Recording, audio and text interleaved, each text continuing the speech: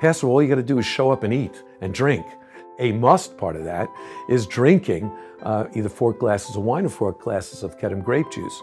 We here at Kedem, we produce grape juice and wine, and we're the 2nd largest grape juice in America. We bottle it right here in Bayonne, New Jersey. We are a family-owned company. I'm the 9th generation in our family-owned company. Every time some celebration takes place in Jewish life, a bottle of wine is included, and often that is the Kedem grape juice or the Kedem Kiddush wine. It's not just for sacramental purposes. Our grape juice is just plainly delicious.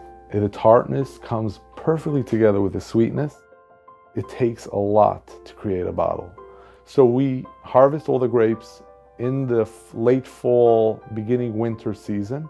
It's then pumped from the tanker truck into tanks where it is then separated, blended. Sometimes they add sugar, and then it is pumped into our bottling area. It gets bottled, and then it's sent through our system of labeling. Each bottle is x-rayed and imaged, so we could have a good quality control if there's any issue, and it's time-stamped, put into boxes, and then sent out to the stores. And we've been mastering that year over year with our great team. We have people here that have celebrated their 50th anniversary with us.